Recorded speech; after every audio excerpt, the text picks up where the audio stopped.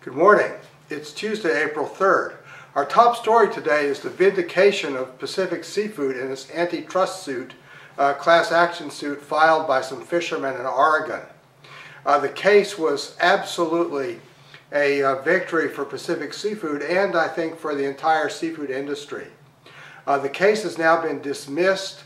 What's going to happen is that Pacific has agreed through its insurance company to pay attorney's fees, and the plaintiffs in the suit get no monetary damages whatsoever, nor is there any judicial interference or restructuring of Pacific.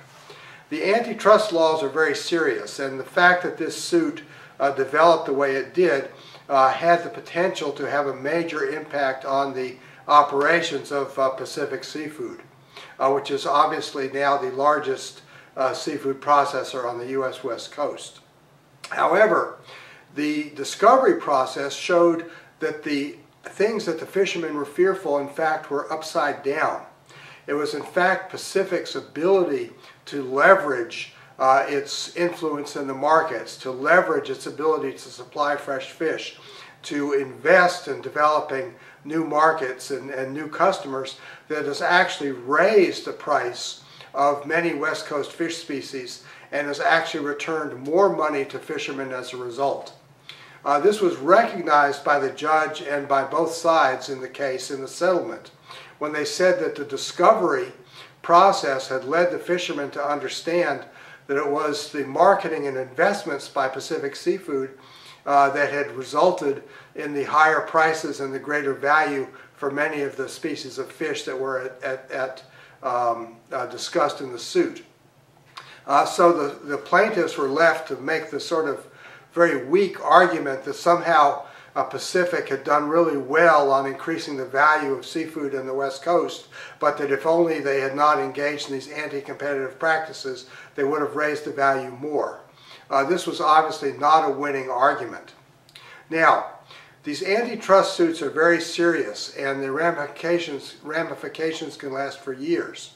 But the real takeaway of the dismissal of this suit is it's a vindication based on true discovery of the fact that vertical integration and more sort of cooperation among harvesters and processors can result in a higher value of the fish species across the board.